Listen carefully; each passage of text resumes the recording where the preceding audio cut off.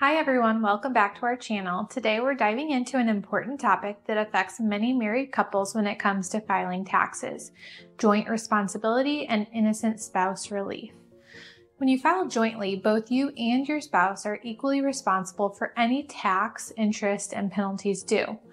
This holds true even if you later get divorced, didn't earn any income yourself, or have a divorce decree stating that one party will cover the taxes.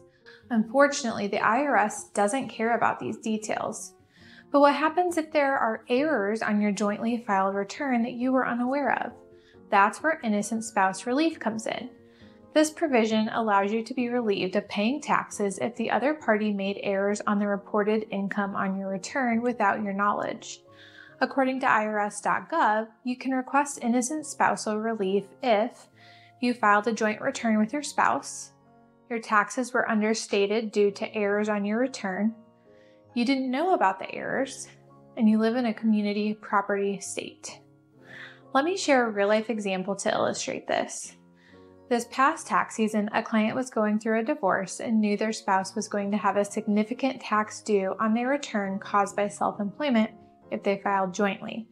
To protect the client from that debt that wasn't theirs, we filed married filing separately to remove her name from any liability associated with the tax debt. There are other reasons why a married couple might choose to file married filing separately. For instance, if one spouse has a tax debt that's being paid down, filing separately can prevent the other spouse's refunds from being taken. If either spouse is making student loan payments tied to gross income reported on their tax return, they can also file separately.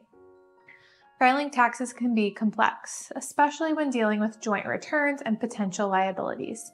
If you have any questions or need personalized advice, don't hesitate to reach out to us. Remember, it's always better to be informed and prepared.